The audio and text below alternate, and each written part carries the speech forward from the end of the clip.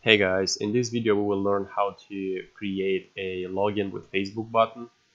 And just to show you from where I got this functionality, I found this repository on GitHub, and they have here instructions on how to install it and how to use it. And of course we will create a simple React app, and then we will integrate this button in our React.js app. So just to get started, let's go on developers.facebook.com/apps, and then from here just hover over my apps and click on create app, and then here let's choose a name, and for this app I'm gonna choose, let's say, Facebook React login, and then as an email I'm gonna leave this. And let's create app. Actually, something's wrong. Certain terms like face or not allow. Okay, so let's just put React login app. Okay, click create app ID. Please complete security check. This is the Google reCAPTCHA here. Click on submit.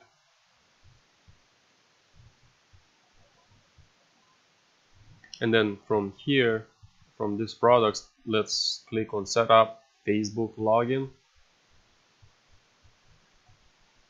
Okay, click on web. I'm using web in my case, and then the site URL. I'm gonna add localhost because I'm working on right now on localhost. And then click save. And then click continue. We're not gonna need this stuff from here, like the SDK for JavaScript and all this stuff. Just click next, and then on the left side, if you see on the sidebar under settings, let's click on basic settings, and then here we have our app ID. So let's add an app domain, and in my case it's gonna be just localhost, and then just click save. Okay, verify your business on Facebook, blah blah blah. Other than that, we don't have to do anything else here. Okay, so this is our app ID. This is what we will need for our for our React app. And now in my VS Code, I just installed my React app by typing in create React app Facebook login React. Okay, and I install it. I open this folder, and then in here we have to install the Facebook package. So we go here. Okay, this is the command that npm install React Facebook login. So let's do that. Npm install Facebook React login.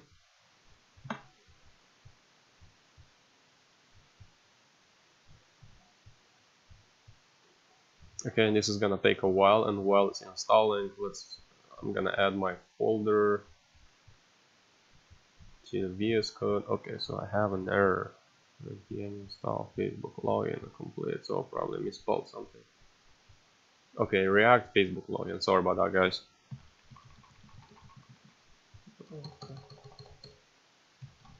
So we have React Facebook login,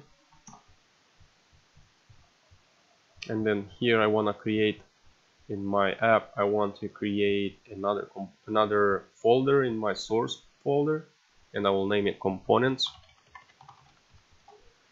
And then here I'm gonna create another file which is gonna be facebook.js, and this is gonna be a class. So I'm gonna import React and component from React.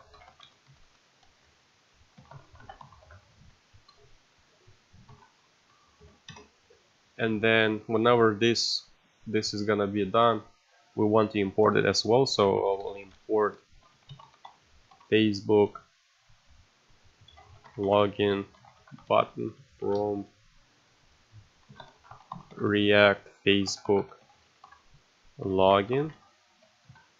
Okay, and then here we'll have export default, and this is gonna be, let's call it login Facebook, and we will, so this is gonna extend the component. Okay,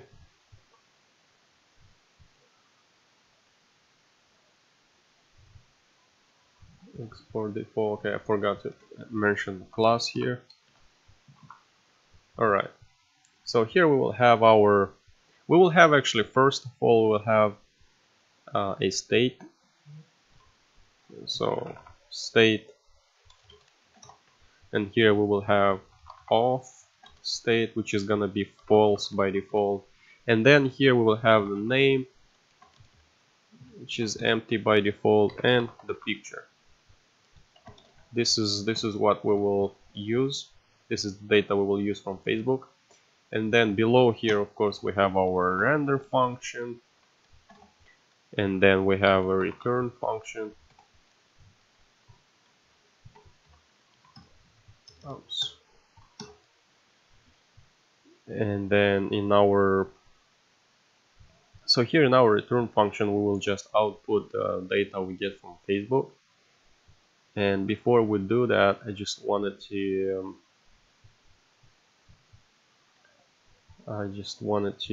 let's say in our render function we have a variable. So for let, let's name it Facebook data, and then below we will have, so here below we will be using this state off. If this is going to be false, it means the user is not logged in.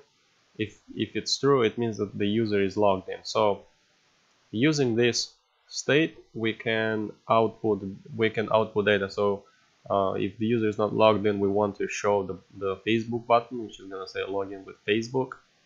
Or if it's not, then we will just output the Facebook data. We'll put data from Facebook object. Okay, so to do that, we should type in, I'm doing it in this way. So this, I have this state off. So if this state off is true, then here we assign to our Facebook data variable a div. So this is gonna be like that. So I'm just gonna leave it div like that, and then here I will have the data from Facebook. And then here, okay, we have this, I don't need this here. And then here, otherwise, like that, we assign to our Facebook data the Facebook login button component. So we have Facebook data, and we assign to this Facebook data the component from that repository. So if we open this repository here, this is what we want to assign to our variable.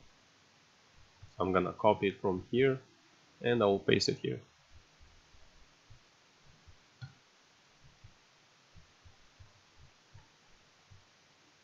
Well, something like this.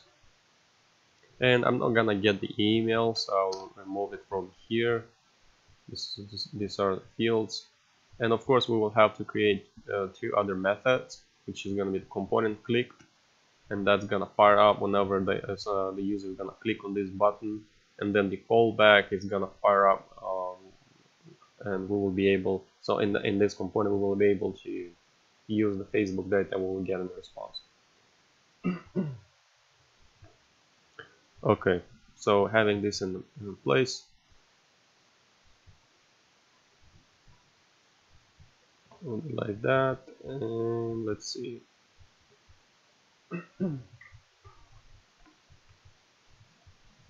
Now we want to output this variable, so in our return function we want to have a wrapper,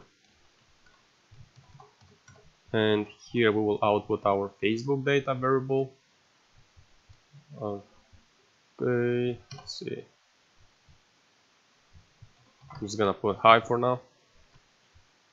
And let's start our, actually there is something else. So we will get an error if we don't use HTTPS, because Facebook is gonna throw an error if we don't use that. And in order for our app to use HTTPS, let's create in our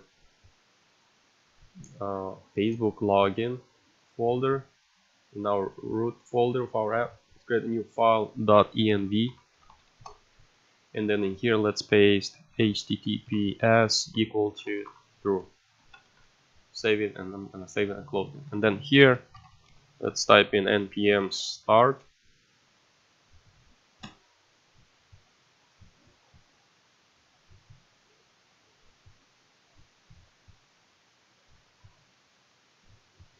Hopefully won't get any errors because this env file, but we didn't import this Facebook.js component in our app.js yet. So okay, so this is what it redirects us to HTTPS, and then here it's telling that your connection is not private just because we don't have a valid SSL certificate. But you can just click on advanced, and then here proceed to localhost and save.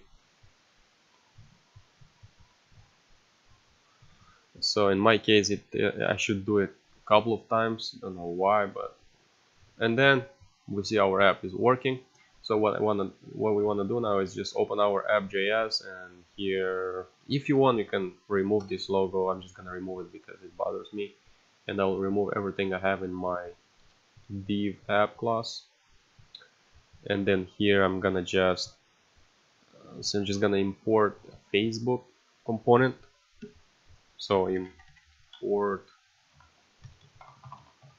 Facebook from, and I have here components slash Facebook. Okay, and then in my app CSS app class here I will have a paragraph, and then here I will say, let's say, Facebook authentication.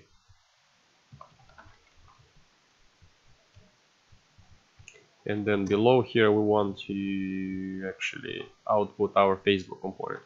So we have Facebook like that. Okay, looks good. And here we want to do some changes. Actually, let's say Facebook is not defined, component click response is not defined, and now here. So yeah, we haven't used Facebook login. We didn't just because we didn't replace it from here. So I'm gonna replace it like that. Wait.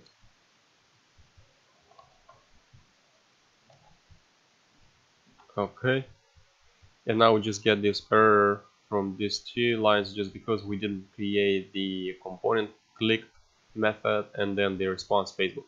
Let's see what happens here. So I'm gonna refresh it, and of course we get these errors. Let's create them really quick. So below our state we will have a component, which is not a component method, component clicked. And this is gonna say, so this is the code we want to execute whenever somebody will click on that login with Facebook button. So here I'm gonna, let's just console log for now.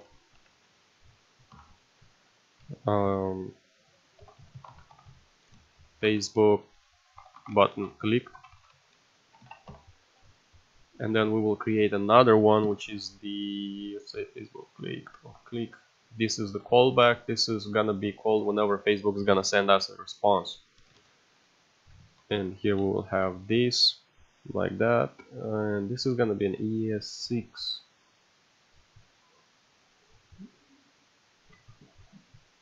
Let's see, let's check that. Okay, so the response is gonna get a response parameter. So we'll have here response. Okay, like this. And then in here, let's console. Let's console log the response.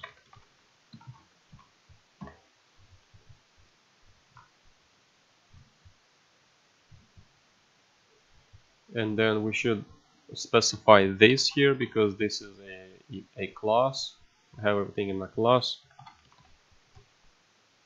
Now let's go back, and for some reason whenever I save it, like whenever I save it in my VS Code and it's using HTTPS, my app doesn't reload by itself, so I have to reload it all the time. Okay, so this is what we have here right now on the page, and we have the login with Facebook button, and I just wanted to add some styling in here. So let's open our app CSS file, and then in here I'm gonna remove that, and let's see, I want to make this display table, and then margin, let's say top 100 pixels, and on the side it's gonna be auto because I want to center it, and a big background color, and then oops, and then here I'm gonna add a border,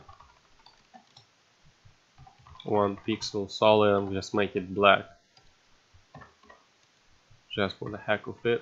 So I'll save it and then go back and refresh. So we have it this way. I mean, I don't think it looks better than that before, but anyway, you can add any kind of styling you want here. So here right now I'm logged in Facebook, but if I click login with Facebook, app not set up, this app is still development. Okay, so that's because I didn't add this app ID to my React.js app. So in our Facebook.js, wherever we have our app ID, we should replace this ID with ours. And let's go back and refresh it. Okay, and now click login with Facebook. Now it's asking us for permission to get the name, profile, picture, and email address. Even though I didn't indicate email here, it's still asking from Facebook to get the email address. So okay, let's open that like this. I'm gonna continue as Victor, and then there's nothing happens in here. Just let's check our console to see what kind of data we get. So we get, actually this is the warning component will receive props. This is a warning from the package, I guess, because I think this package, I may be wrong, guys. If I'm wrong, please correct me and leave a comment. But I think because this package is changing, the component will receive props, and that's something that we can't really do much about it. And then I get this error just because I don't have a valid certificate. And then here is, we see the Facebook button click. That's because that component was fired up. And then here is the data I get from Facebook, which is the user ID and the username.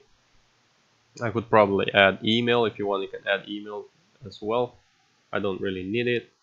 Well, actually this is app ID. Let's check that. App ID 53. No, it's not app ID. Okay, that's the user ID. Okay, so we'll get the user ID separate and then the ID too. Both are the same. And then under the picture we have data. So this is the picture URL. So let's use it. Let's use it now to output the data on our page. I'm gonna go back and in my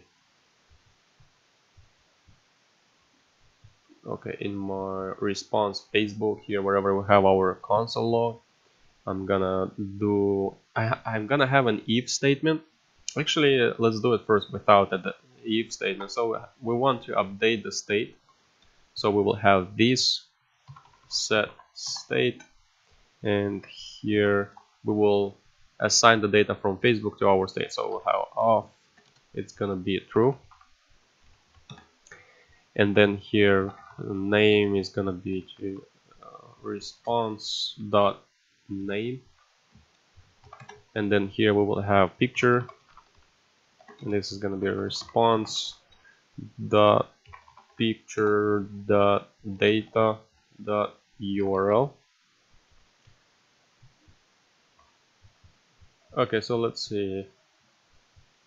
this is gonna get updated. So if this is updated, then this is what we will see now on the page. So I'll save it. Let's go back and refresh it. So we can see that it tells me hi now because I'm logged in. Now if I go back and okay, let's change this stuff from here.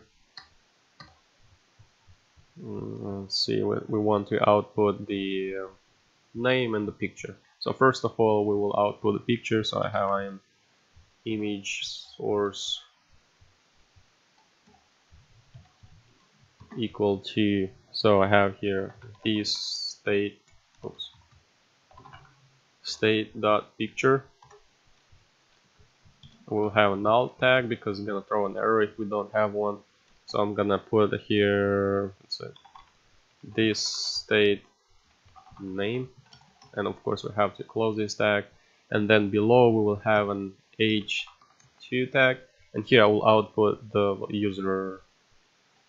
I'll say welcome, and then the username here. This state name.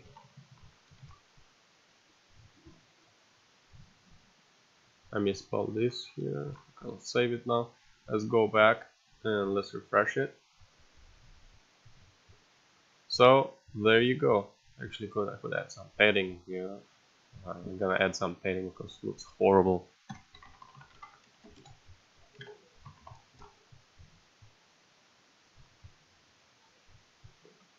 Okay, at least we have some padding now. Okay, guys. So we have this data now. Let me do something here really quick. Look, I'm gonna log out from Facebook. Right, I'm just gonna go here, log out of Facebook. So if I come here and refresh the page, it's gonna log me out, of course. But now if I click on login with Facebook, it prompts me to the login form, and if I cancel it, for example, if I close this window and I don't want to log in, it's gonna throw an error. It throws this error because our data is undefined. We don't get any data. So this method right here can't update the state because this data from here it's undefined. So we should put an if statement here just to make sure this error doesn't pop up like this whenever somebody cancels it. And usually we get a response like the status is unknown, if I'm not mistaken. Let's check that really quick. Okay, so the status is unknown here. So what we want to do here is we will have something like this: if response dot status it's different than unknown, we want to update the state.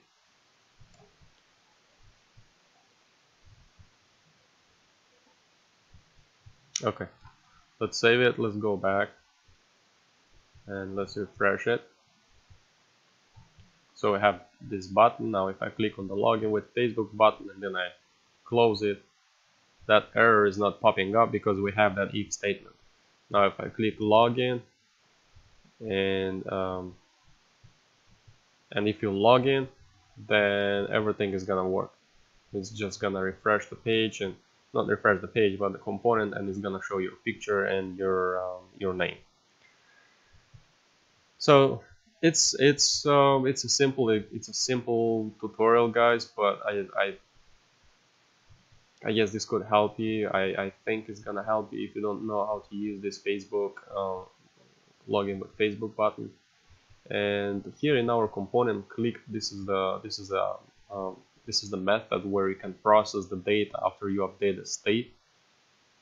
So you can store it in a local storage where you can send it to your database using Firebase or any other database you have, APIs and stuff like that.